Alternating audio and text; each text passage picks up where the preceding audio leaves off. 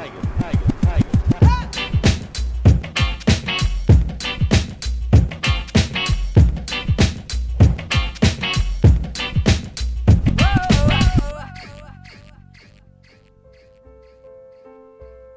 VSS3 has the similar richness and depth of character that the System 6000 does.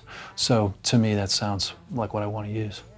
My name is Mark Christensen, and I am the head engineer here at Engine Room Audio in New York City. I've been using the System 6000 for a long time. I think I've had one of those for probably about 12, 15 years.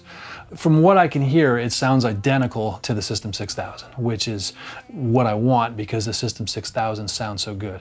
One of the things I noticed right away about both the VSS3 and the System 6000 is that the imaging of the reverb itself is very precise. The System 6000, basically I have to use it in an analog context.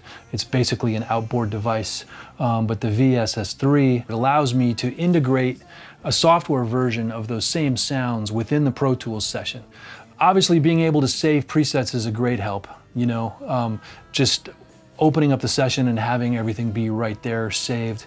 You know, both my own personal presets as well as the factory presets, it just makes the recalling the mixes that much quicker. So I do definitely save, you know, individual sounds that I've crafted for the individual instruments. The first thing I'll do is get rid of the pre-delay. You know, I find that having pre-delay on reverbs in a mix, unless you're doing it for a specific reason, it adds an extra transient. I know that, you know, pre-delay exists obviously in real life, but in the context of a mix, I often find that it can kind of make things a little muddier. That's kind of the first thing I'll reach for. You know, obviously the amount of sort of high dampening that's going on can also have a huge effect on the sort of sound stage of the reverb. So tweaking the EQ can be also a huge variable. There's very few other plugins that have that kind of depth and spatial character.